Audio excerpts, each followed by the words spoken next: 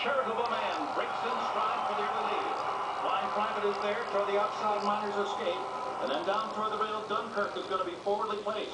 In the meantime, Mine That Bird has been taken back to last position and taken immediately to the rail by Calvin Burrell.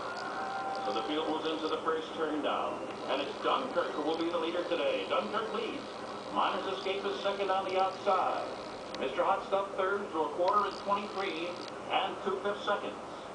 Charitable Man is rating just off the pace today. He scores on the outside. Summerbird rides the rails in fifth. Flying Private is sixth. Chocolate Candy is now seventh, and Brave Victory is eighth.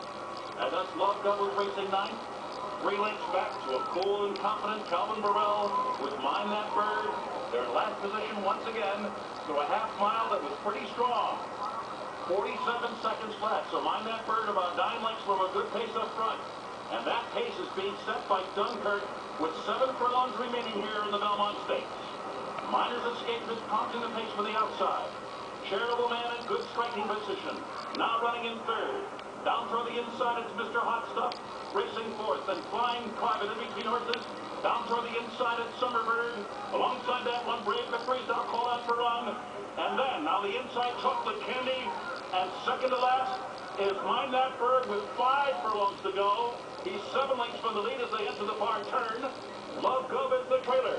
It runs 3 quarters in 1:12 and 2. Around the far turn. Dunkirk still leading